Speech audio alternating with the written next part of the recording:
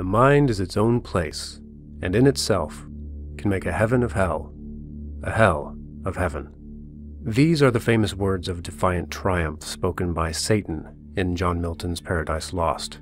Having been imprisoned in hell, Satan declares that God really has no power over him, because Satan can adapt to any circumstance that God throws at him. His outer circumstances cannot define him or make him miserable. If Satan wants to turn hell into heaven, he can, simply with the power of his own mind, and thus, God is thwarted. This is a profound statement about the flexibility of the mind, and our capacity to interpret our circumstances in different ways, especially through the lenses of different values. Is it better to serve in heaven, or is it better to reign in hell? Well, it depends on your values.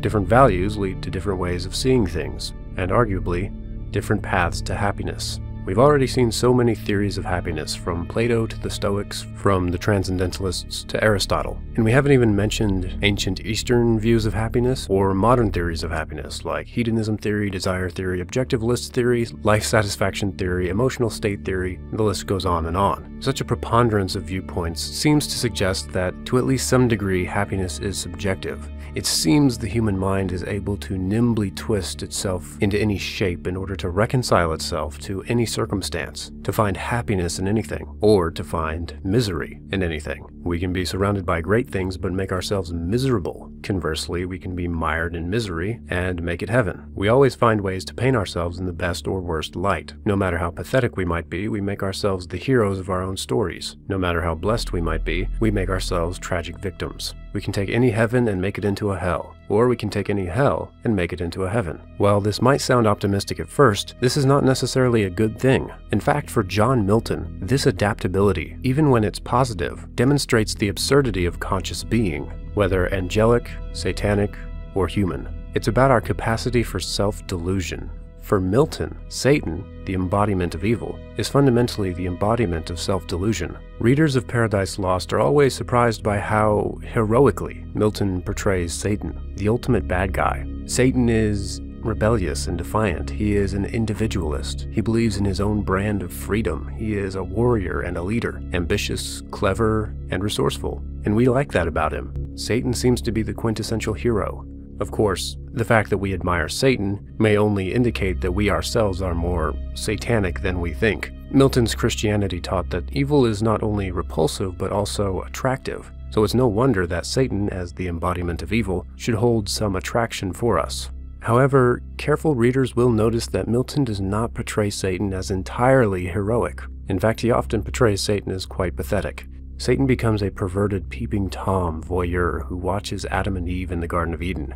He becomes a groveling trespasser who is taken by the scruff of the neck and tossed out of paradise. He's a little punk who talks big and rouses heaven to rebel against God, but in his first battle is knocked down with a single blow from the Archangel Michael and has to be carried off the battlefield by others to safety. Milton writes the character of Satan in such a way that whenever Satan is by himself, alone with his own thoughts, or with his sniveling cronies, he seems heroic. But the moment he is in the presence of others, especially in the presence of true goodness, he is completely pathetic. Satan's heroism is not a real heroism, but a delusion, and a delusion which cannot last.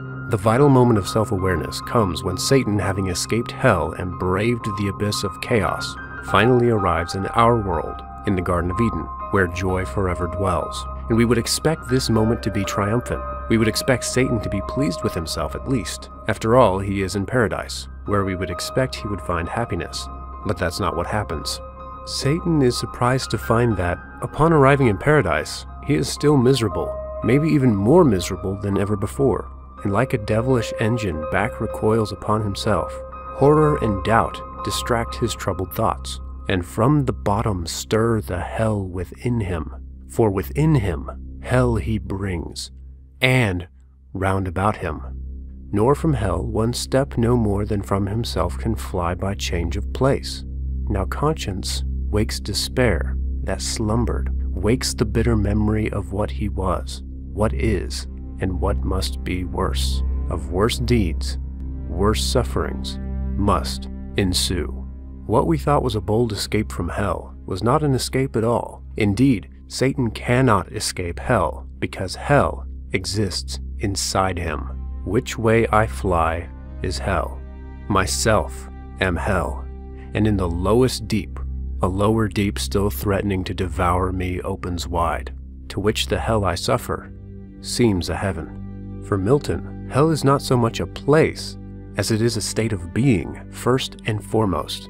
Hell is not around a person, but within him. Conscious agents are the creators of hell. When God condemns a person, he condemns that person to himself. God only sends people to the hell that they themselves make, punished in the shape he sinned. Now, to understand exactly how this works in Milton's mind, we have to go back to Aristotle. Remember that Aristotle's theory of happiness states that happiness is good character and right action. In order to be happy, you have to act a certain way. If you are virtuous, you will be happy. But if you are a bad person, you will be unhappy. That's because vices are actions, character traits, desires, and emotions which make us miserable. They are the courses of action which are easy but don't make us happy.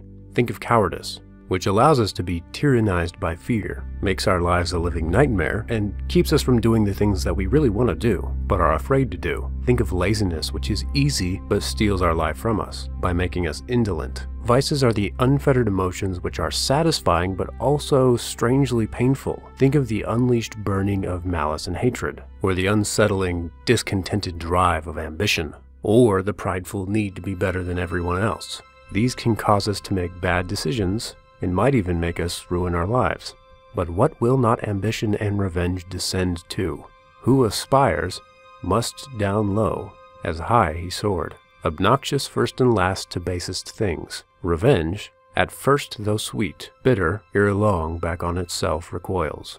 Vices are those powerful lusts which make us burn and desire without satisfaction. People who constantly chase after pleasure are like the starving man, Tantalus, in Hades, who is tortured with fruit that is always just out of his grasp. He is always hungry, but he can never be satisfied. His desire is his torture. To borrow from the Buddha's famous fire sermon, we can think of hell as the burning fire of lust, or the fire of hatred, the fire of delusion, the burning of sorrow and lamentation, pain, dejection, and despair. Buddhism tries to escape this internal hell, like Satan, through the power of the mind, specifically by becoming dispassionate. But for Milton, the solution is actually to live virtuously. Only add deeds to thy knowledge answerable. Add faith, add virtue, patience, temperance, add love, by name to come called charity, the soul of all the rest. Then wilt thou not be loath to leave this paradise, but shalt possess a paradise within thee, happier far. Just as hell is not external, but internal, paradise is not an external locale, but an internal reality. Milton sees virtuous obedience to God as a reenactment of the creation story, a recreation of paradise. Only this time, it is not the Garden of Eden that is being recreated. It is the individual who is being recreated. An Edenic paradise is established more and more within the person. By acting virtuously, by being patient, temperate, by rejoicing in everything, by valuing the truth, by exuberantly loving other people, we can have a paradise within us greater than the quintessential paradise of Eden. And this is the essence of Christian happiness, according to John Milton.